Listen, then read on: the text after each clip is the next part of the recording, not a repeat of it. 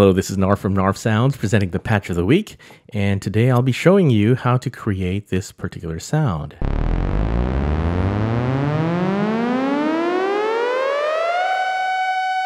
So what I've got there is a synth rise that I use when I play this chord. And as you can see, it's just isolated to that one note, and I've got the pad and bell sound for the other notes. So first thing I'm going to do is go to program mode. So I'm going to use my quick access buttons and go to program and choose an EXI program, an initialized EXI program.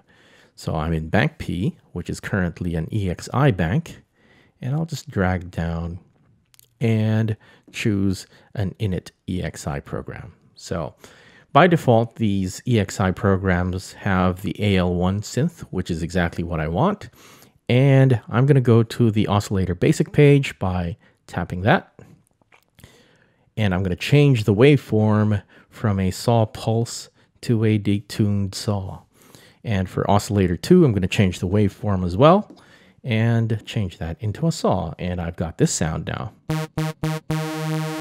So sort of a detuned synth sound. And what I might do as well is change the octave for oscillator 2 to -1, so just a fatter sound right there. Next thing I'm going to do is go to pitch envelope and change the intensity of the pitch envelope generator from 0 to 27. Now I'm going to change it to 27 because I want to go from this note to this note, and there are 27 semitones between the two, so I'm going to just go ahead and change that to 27. Along with this one, 27 as well. 27. Right now, it's not quite a rise synth that I'm getting, so I'm going to go to the actual pitch envelope. So when I exit, it takes me back to the home page, and the pitch envelope is usually the second envelope right here. So there's a list of EGs or envelope generators, and the second one is the pitch envelope right there. So I'm going to create a shape that ramps up. So instead of having a vertical line right here, I'm going to make that into a diagonal line that points upwards. And I'm going to flatten the rest of it as well. So to do that, I'm just going to tap on the parameter and just drag and touch and drag. And I'm going to change the time attack value from 0 to a higher value. So it creates that diagonal line right there. It's not quite a diagonal line. There is a bit of a curve, and that curve is created by this value. So I'm just going to choose the attack value from 3 to 0, and the rest of them I'm going to just touch and drag and make them 0 as well. So now I should have a rising synth, and still not quite what I want. I want that to drag in longer. So I'm going to choose attack, the time attack, and increase that value even more until I get that. So maybe a little less than that.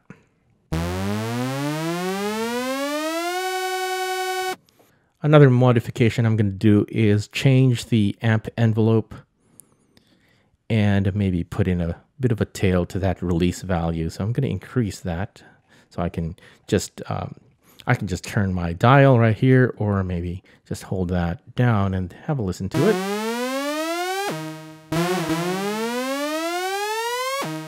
And that's not still not the effect that I want. So I'm going to go back to that pitch envelope and increase the release value from 0 to 99.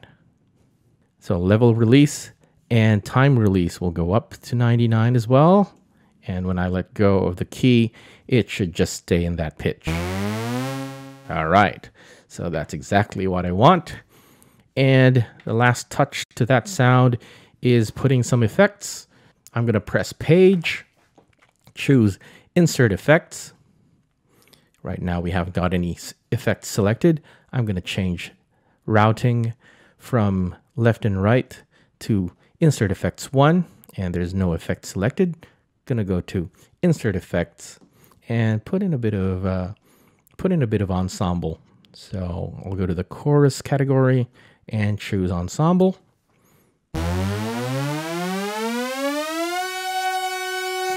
And there you go. There's your pitch rise synth. And that was the patch of the week. Thanks for watching.